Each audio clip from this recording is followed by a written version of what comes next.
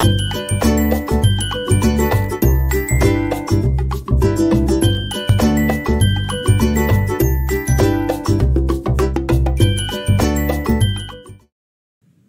everyone. Today we're going to be continuing on our process thinking about thinking. And we're going to talk today about Ernst Mach's thought experiments. Ernst Mach was an Austrian scientist from the late 1800s, and he was a physicist who not only did a lot of research into shockwave theory and the physics of sound and optics, but he also was a philosopher, and he thought a lot about the science of thinking and how our thought processes can impact our capability of doing experimental design. So at the end of this video, you'll be able to reflect on different styles of approaching problem solving using convergent and divergent thinking. You will switch to different thought experiment methods to approach problem solving from different perspectives, and we'll work together imagining an experimental design using a basic thought experiment. So Ernst Mach, as I mentioned, was an Austrian scientist, and he did his PhD in physics and did most of his work in shockwave theory. And you might recognize his name because they named the Mach principle for beating the sound barrier and the shockwave that ensues from breaking the sound barrier after Ernst Mach. So one great quote that he had from one of his writings, Knowledge and Errors, Sketches Toward a Psychology of Scientific Research: "The principal effort that leads to the discovery of new knowledge is due to abstraction and imagination." Hey, we're looking at some themes here about imagination and creative thinking. So as a scientist, he really understood that science is a fundamentally creative endeavor that is balanced between the collection of facts and figures alongside a very creative ideation-based approach. So as we've discussed before, oftentimes science is viewed as a convergent thought process where individuals are focused solely on facts and figures. Convergence implies that there is a movement towards a singularity of what is possible, but in reality, science is an incredibly divergent process where you're exploring a wide variety of different hypotheses and you are exploring all sorts of possibilities, making connections between a wide variety of different elements. And so it's really important to think of both components in science, and divergence, the ability to have a creative and open-ended mindset, needs to be balanced with the convergence together. So again, convergent thinking is focusing on a singular answer, such as solving a math problem, doing a chemical formulation, spelling and grammar. These are sorts of things where there's one way to do it. And it's very practical and very good to think that way. Science is often thought of as convergent. However, it really is an oscillation back and forth between convergence and divergence. So divergent thinking is all about multiple ways to get to that solution: brainstorming ideas, problem solving, creative writing, product development, project management, where there's a wide variety of different strategies and solutions. And again, science has that oscillation back and forth between divergence and convergence in order for it to really be able to have the element of discovery that's necessary. So Ernst Mach was the first person to write about thought experiments, but one of the most famous scientists to use thought experiments would be Albert Einstein. Now, we are food scientists, and it's... Sorry, my USB is making some funny noises here, but Einstein was one of the very first... Let's start one more time. Ernst Mach was the first scientist to write about thought experiments and to use them with his students in his teaching career. However, one of the most famous scientists to use thought experiments would be Albert Einstein. And Ernst Mach's thought experiments were extremely influential in developing the theory of relativity.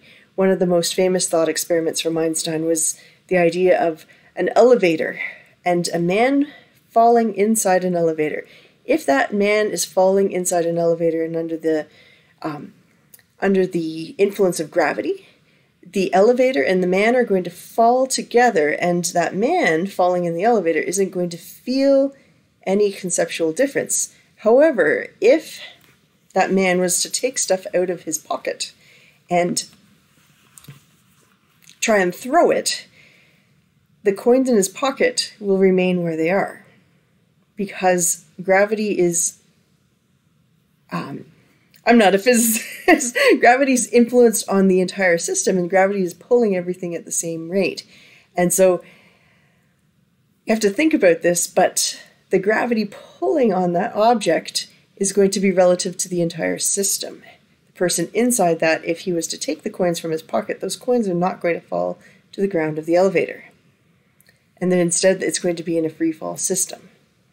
This, I'm not explaining this really well. Again, I'm not a physicist, but Albert Einstein used that sense of, let's imagine it in our minds and let's think it through, and what all of the different possibilities are and all of the different influences, all the different variables, and think through all of those elements when describing the system. I mentioned in a different video that thought experiments are useful not only because you can think through and test your hypothesis and think through what would be the null hypothesis and the alternative hypothesis, like what would happen if it was to happen the way you think, and what would be the alternative hypothesis, what would be the way it would happen if it didn't turn out the way you expected. You can think it all through in your mind and help really refine what you need to do. Now, there are different types of thought experiments. Some of them are focused on prediction. What would happen if you did this in your experiment? So if you were to put this chemical or apply this treatment, what would happen if you were to do that? These are the sorts of questions that you're going to be asking. There could be counterfactual. What would happen if you didn't do these things? And so if you didn't put in a certain chemical or you didn't do a certain treatment. Semifactual is where you're focusing on all those different outcomes. What could the outcome that you observe have occurred for a variety of different reasons? Hindcasting is where you're looking backwards. What could we have done differently in the past to change how things are currently? And retrodiction and backcasting are where you walk through sequentially backwards to figure out where in the steps of things that you did, the outcome was changed. So there's some slightly different techniques involved, but my outcome for this is that you're aware that there's different styles of questions that are commonly used in thought experiments. When I was making up this list and reviewing the notes about Ernst Mach and the different styles of thought experiment that he used, I kept thinking about the types of questions that I'm asking in the product development class. So I often go in and ask sort of these hypothesis type questions. What would happen if you put this ingredient into your next version of this product? And I want to see if the students can conceptualize. Yes, it's going to thicken up. Yes, it's going to have extended shelf life. Yes, it's going to have better functionality. Likewise, oftentimes I ask the counterfactual question. What would happen if you didn't mix this, or you didn't filter, or you didn't cook it? These are common questions as well. That semifactual, that two different reasons or multiple different reasons is reasonably common. Hindcasting. Oh, hindcasting and backcasting are so common because oftentimes students walk in and they're like, this isn't what I expected. They got their alternative hypothesis when they developed their plan for the day. And I will often do walking through sequentially. What were the steps that you did to get to this point? And oftentimes, conceptually, in our minds, we are able to find where the error happened so that moving forward into the next experimental plan, you know exactly how you're going to structure it to minimize the negative impact that was observed in the previous experiment. So different types of thought experiment, different types of core questions that lead to that hypothesis building. So let's just imagine another thought experiment here, a food science related one, and a really silly one at that. But what happens if we were to stick a piece of bread into the oven? Does the bread vanish? Does the bread turn into crumbs? Does the bread, what happens? This is where, when we're doing thought experiments, we're pulling in on our preconceived ideas and the experience, the wisdom, the education and knowledge that we have about bread and application of heat from an oven and the different chemical impacts that are occurring. And, well, we kind of know what's going to happen. That bread is going to go from being a pale white color to being a dark golden color with Maillard browning and caramelization occurring with the carbohydrates and potentially, if there's sugar in that formulation, some caramelization, carbohydrates and proteins forming Maillard products. The moisture content is going to decrease as well, and so it's going to go from being soft and malleable into a crispy, crunchy texture, and the temperature is going to be higher so that it will be amenable for spreading nice things like butter or jelly. I'm just thinking of toast. So we can anticipate, based off of our prior knowledge, what is going to happen in this experiment. Now, what would we say if we were to stick that piece of bread into the oven and for some reason it just stayed there like a white piece of bread? We could go into using some of those hindcasting and backcasting questions. Was the oven functioning properly? Did the heat that was applied in this oven actually interact with the bread? Was the bread somehow insulated from the heat? Were there other things impeding access of the radiant heat from the heating element? Another question that you could be asking is, what is this bread made out of? Is it a classic bread made out of a carbohydrate matrix, such as wheat flour with perhaps some sugar and yeast? Or is this bread perhaps made out of a different matrix that doesn't have the capability of going through Maillard browning? Maybe it's made out of cauliflower or foamed polystyrene, for all that has mattered. If it does not have the capability of going through Maillard browning, then why should it toast? I've for example, seen this where years back, companies wanted to formulate products with fructose. Why? To reduce the sugar content, because fructose has a higher sweetening power than glucose or sucrose, gram for gram, and so they could use slightly less fructose, but get the same sweetening. However, fructose does not participate in Maillard browning and is non-reducing sugar, and therefore it never browned.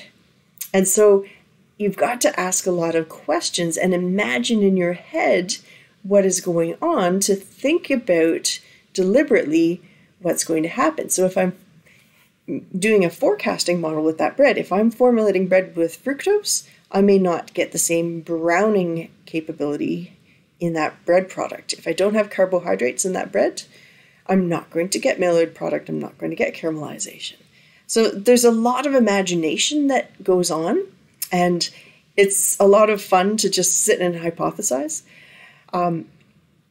Back when I did my PhD, I had a supervisor. His name was Paul Scott, and he was a research scientist at the United States Department of Agriculture in the Agricultural Research Service. And he always said to us, do a thought experiment because thinking is cheap. Doing stuff is expensive. And he was right. Besides the fact that there's a long history of the success of using thought experiments, he's absolutely right. Thinking is very cost effective, and the more you think, the better you'll get at it.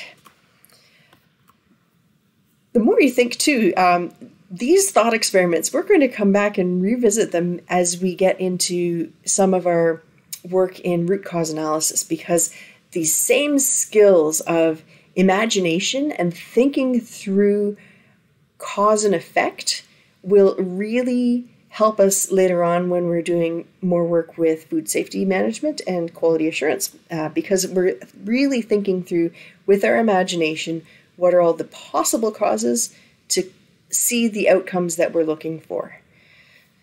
So we've done some thought experiments, and again, I'm going to encourage you as you're going about doing experimental design and problem solving to really think through with your imagination, what are the possibilities of what you could be doing, and what would be the different cause and effect that you would see. Do it in your mind before you plan it out, and then do the actual experiment. Take care, and we'll talk to you soon.